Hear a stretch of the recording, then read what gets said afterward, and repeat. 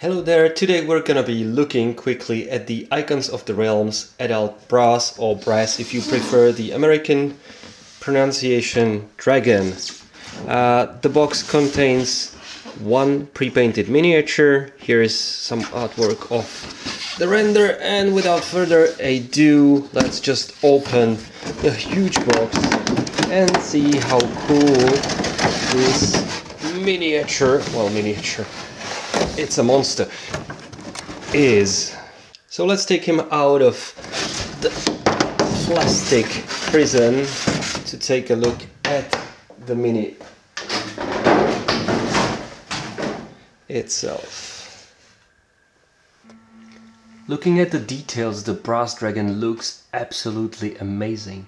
And I really like the combination of different metallic colors with a little bit of blue and pink and bronze tint, just to create a kind of natural looking transition between the colors and a bit more as well cooler reflection effect, especially on the wings.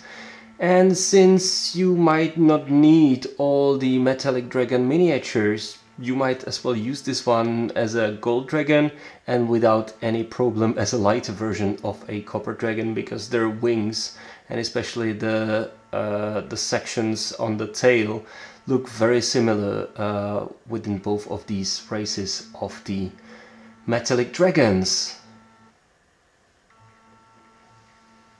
And let's take a closer look as well at the beautiful head sculpt, because I think it looks really good. The paint job is just sufficient, I would say, not something overall detailed, but if you place it on a table and do not put too much attention towards the face of the dragon, I think it looks very good. And the overall pose of the adult brass dragon looks really stunning.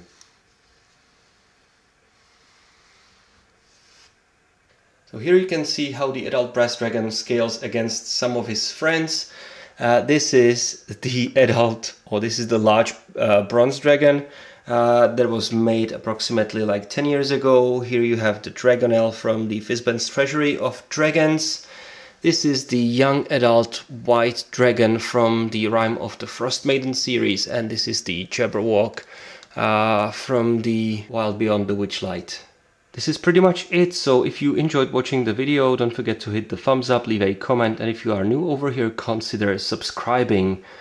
And the final note, should you get this one?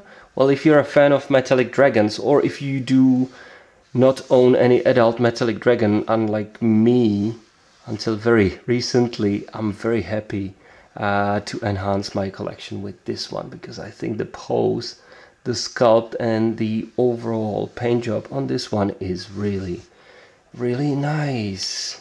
And look at the reflections of the light on the different metallic colors.